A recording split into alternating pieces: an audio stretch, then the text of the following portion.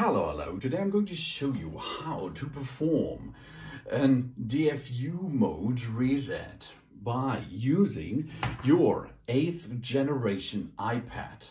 If you have trouble with that iPad and the standard soft reset or the rebooting thing does not work very well, you can try to get this iPad back to life by using one USB, 2 lightning cable. You can see you will need a lightning cable, 2 USB cable. You will need an iMac or an computer or a notebook or an other tablet as you like, and you will need iTunes. iTunes is running and up to date in the backside. Now it's time for us to get into the DFU mode. The DFU is the direct firmware upgrade mode. This is a backdoor mode to reset, to restore, to repair your iPad. How to enter there? We have a home button here. We have a power button over there. And these 2 buttons we will need, okay? We push them and hold them for approximately 10 seconds until we will see the Apple logo. After 10 seconds, we will release the power button, but still pushing the power button, the home button.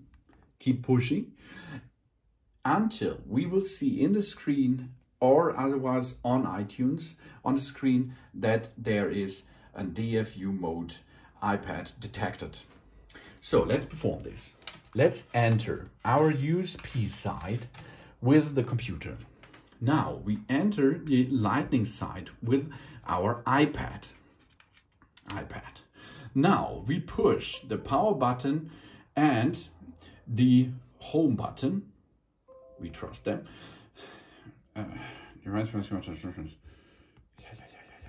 So we push the power button and the home button until we will see a rebooting process. 3, 4, 5, 6, 7, 8, 9, 10. After 10 seconds, we will release, or it should be so long as you can see the brand, we release the power button on the front, on the upper side, and now we are in DFU mode, as you can see. Because I pushed, I was still pushing on the home button. Now you can see in or on the screen, here's the lightning cable and a computer. That means now we have to enter our device with our computer. Push it in and then it comes in information about our iPad. Here we are. This is the information screen.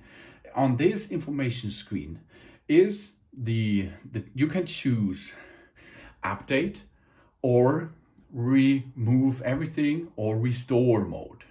If you go to restore mode, all data will be lost, but your iPad, after finishing the restore mode, is updated and refreshed, but all data are gone, okay? But if you have so much trouble with your iPad that the soft reset does not work, the reboot does not work, you have to perform it like this. After the DFU mode is processed, your iPad should be working very well again. If you are not going to do that now, you can unplug your iPad again, but here nothing works. Now wait 20 minutes and your iPad will be back in normal mode. Okay, I am now telling you again. Home button plus power button, push approximately 10 seconds until you can see the Apple logo.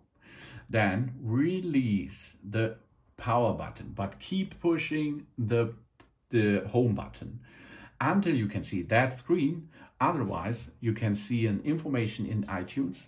Then push, or then you docked in the iPad with your computer by using a cable, lightning to USB, and then you can restore the device.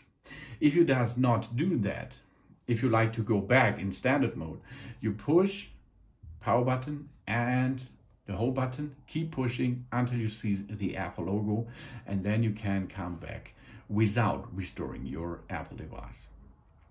It cost you 10 seconds, I think. Here we are, let's remove or release. And now we are back in business.